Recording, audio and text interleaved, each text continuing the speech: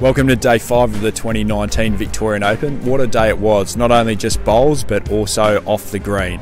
We supported charity partner Pancare in raising funds for pancreatic cancer. People brought a ribbon, a cap, a shirt and even entered our Pancare MegaBowl, which took place at lunchtime. With our MegaBowl, we plan to make all the 3 greens here at Shepparton Park full of people donating to Pancare, and that's exactly what we did.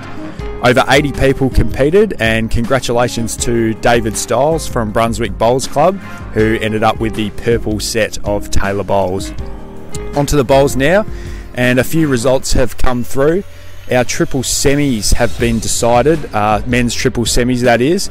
Alex Skilton, Curtis Hanley and Brad Foote will play Cameron Bell, Mark Atkinson and Johnny O'Donnell. And in the other semi-final, we'll have Lee Schreiner, Brad Marin and J-By Norris against Cooper Westcombe, Matt Flapper and Jared Davies. Over in our women's triples, we've actually got the final decided, so that final will be the first of our live streamed games here at Bowls Victoria through My Sport Live. That'll be taking place at 11:30 AM on Thursday. That final will feature Faye Winther, Kerry Leask and Jodie Neville, and they'll take on Andrea Todorovic, Laurel Tebbett and Judy Nardella.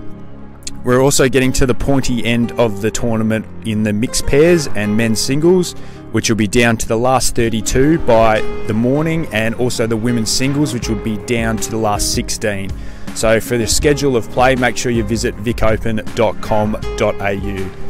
The men's and women's pairs quarterfinals will be decided behind me, and we should have our semi-finalists very shortly.